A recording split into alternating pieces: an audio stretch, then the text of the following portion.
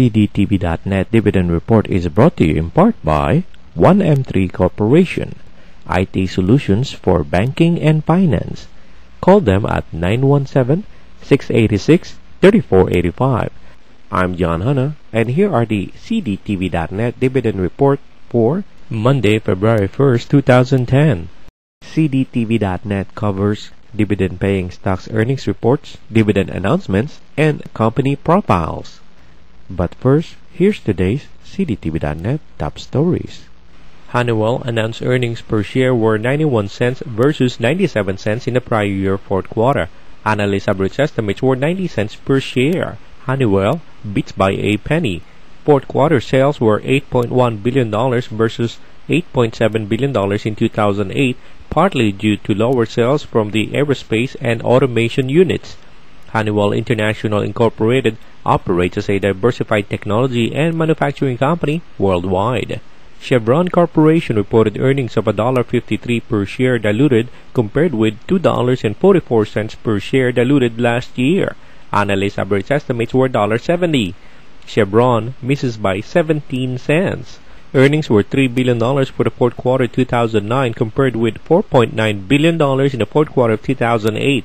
Chevron's chairman and CEO John Watson said earnings decreased in 2009 as a result of lower crude oil and natural gas prices and a decline in refined product sales margins driven by a weak global economy.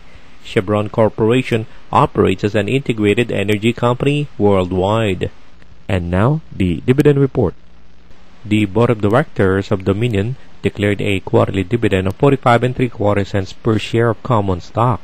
The dividends are payable on March 20 to shareholders of record on February 26, 2010.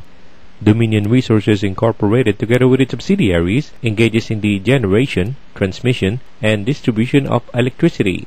The Kroger Company announced that its Board of Directors declared a quarterly dividend of 9.5 cents per share to be paid on March 1st to shareholders of record as of the close of business on February 12, 2010. The Kroger Company, together with its subsidiaries, operates as a food retailer in the United States. KeyCorp announced that its Board of Directors approved a regular quarterly cash dividend of a penny per share of its common shares. The dividend is payable on March 15 to shareholders of record on March 2, 2010. KeyCorp operates as the holding company for KeyBank National Association that provides various retail and commercial banking services to individual, corporate, and institutional clients in the United States.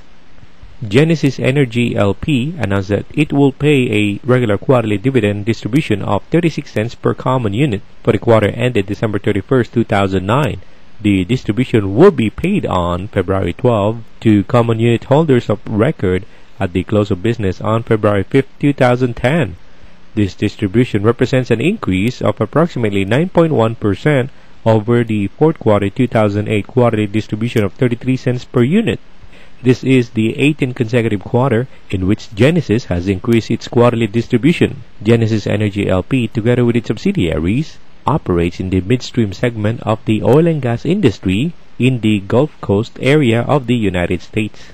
The Board of Directors of the Adams Express Company declared a dividend of 5 cents per share payable March 1st to stockholders of record on February 12, 2010.